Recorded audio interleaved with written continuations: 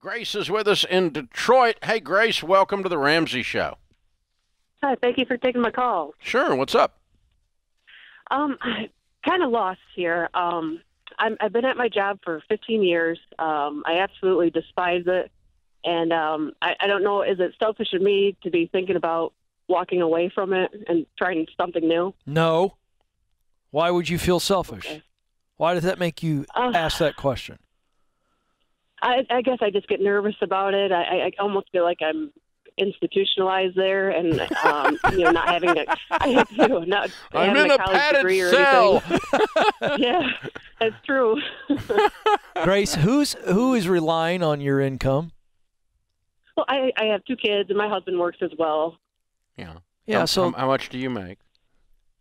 It ranges from 70 to 100, but we work a lot of overtime, 6 days a week. Yeah. And how much does your husband make? Anywhere between probably 100 to 112, give or take. Wow. Okay. Yeah. So a wonderful household income. Why is it that over time you can't make a decision to do something else that pays as much? Right. I don't know. I'm just nervous because I don't have a degree or anything, and I thought about going back to school, but then we're losing income, and well, hold on. I don't know. So, Grace, I talk to people like this every day that are in this, and this is all normal. So don't feel bad about this. Don't feel any shame. These are real emotions. But it's because you don't know. You don't even know what you don't know. Or maybe you do. So I'm just curious. What would you do if you didn't have to worry about getting qualified and you knew that you could get hired and you knew you would do well? Any ideas that you if you had the education, you could do anything you wanted to do? Yeah. What would you do? I honestly, I really don't know. I feel like I kind of lost myself, throughout the years. I don't know. 15 years, yeah. Yeah, all right. And listen, that's normal too. So I'm not going to try to solve it right here, but I'm going to give you a little construct. But what you've got to ask yourself is, you have to say, what would I do? And keep asking yourself, what would I do? And what would I do? And I promise you, Grace, if you allow yourself to wonder like a child, remember how we used to wonder about everything? Why don't you just allow yourself to wonder, what would I like to do? But I'm gonna try to kickstart this really quick, give you some ideas. Who are the people you most want to help? If you could make a good living and you were helping people with your work, who would you want to try to help? Anything pop in your head? I really don't know. All right. So here's the deal. When you lock up on this, no, it's okay. Here's what I want you to do. This is a quick homework assignment. I want you to get out a piece of paper tonight while it's fresh. And I want you to just list out, you can type this up, put it on your phone. I don't care. I want you to list out the skills that you're really, really good at. I mean top level, 8s, 9s, and maybe a 10 or 2, okay? I want you to just kind of just get really aware of what you do well. Then I want you to start to dream a little bit and wonder, what kind of work do I think I would really enjoy doing? You haven't enjoyed work in so long. Your heart has actually been covered up with so much drudgery that you don't even think you can enjoy work anymore. Is that true? It's true. Yeah, but I want you to get outside of that and go, what kind of work do I think that I would enjoy? By the way, you'll get some clues with those skills you write down. Because it tends to be What's some examples of some skills? Like detail-oriented, people-oriented? So, yeah, let's work with it on this. So what do you think are your top 2 or 3 skills? Soft skills, hard skills. What would you say? If I interviewed everybody that knows you, what would they say? I'm a detailed person. Okay. I'm a hard worker. I don't really know. No, sure you do. Sure you do. Now, when you say you're detailed, that means you're pretty organized and you like processes. Yes or no? Yeah. Yeah. I like structure. You like structure. Okay. Give me an example of something you might like to do that you've never done that's involving details and structure.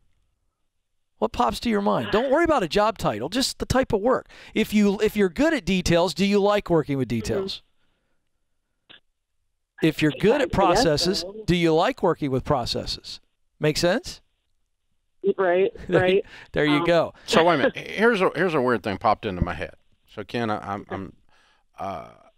if you did that, I just made this up in my head while she was talking. All right. Could be great. Or while you were talking, anyway. But if you like details and you like organizing things, what if you do you like? Is it put a smile on your face if like the garage is organized or the bedroom shelves are organized? Oh yeah. Maybe you open an organizing company. Teach people how to do that. Go into their homes and organize for them. Okay. You heard of people doing that, right? Yeah.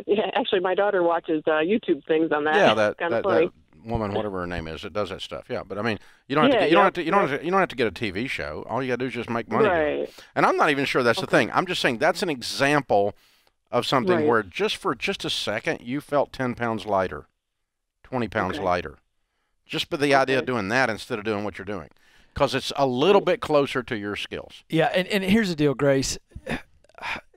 I think you have ideas and you're afraid to say them, and I'm not going to put you on the spot here on the Ramsey Show, but I'm telling you, you have ideas. You have wondered about stuff, and you're afraid to say it because you're going, I don't know if I'm too old. I don't know if I'm good enough. I don't know if I can get qualified. I don't know if I can replace my income. And I think that what you have to do is you got to get to the point where you begin to say, what is it that I would do? And then we go look at it. But let's say she needs a degree that takes 2 years to go get, or some certifications.